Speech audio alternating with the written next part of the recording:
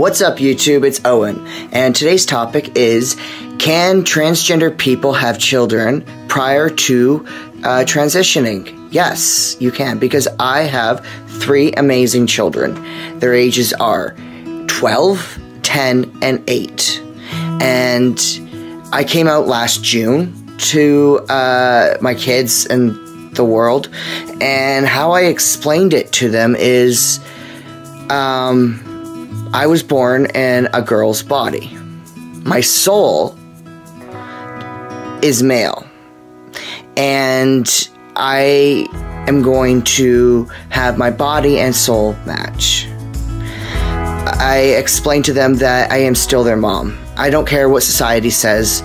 You know what? A guy can be called a mom, because I am a guy and I am mom to 3 amazing children. You know what? Kids don't judge most of the time. They are a blank canvas, and they don't see the world the way a lot of people do. They are very innocent and kind, and they accept what you say at face value. They don't question you. They don't ask you about your genetics and what's in your pants and what your birth certificate says. They take what you say as face value because it is the truth.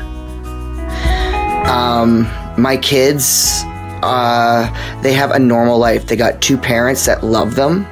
They got a dad and a mom. We live in the same house. We got a dog and 2 cats. They have grandparents.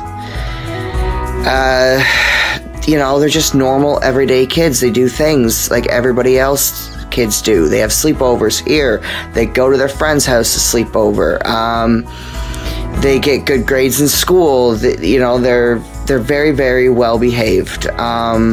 Me being trans hasn't affected them in a negative light. Not really. I think one occasion my oldest daughter was teased, and she handled the situation the best way she could, and as far as I know, it has never happened again.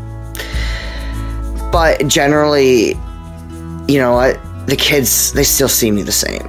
I mean, I still get called her, and that's fine, because I don't care. They're my kids. You know, I'm still called mom. I told them they can. And they love me no matter what. And I love them, and they are amazing, sweet, funny. They're going to take this world by surprise, and they're going to do amazing things. Yeah, so it is possible to have children prior to transitioning. It's possible to have kids after you transitioned. Everybody is different. Some don't want kids, some do, some can have biological children, well, some cannot. But that goes with anybody. Not all cis people can have kids. Not all cis people want kids. And there's a lot of cis people who adopt, whether they're straight or gay. So my thing is, stop worrying about what children are going to think and just listen to them.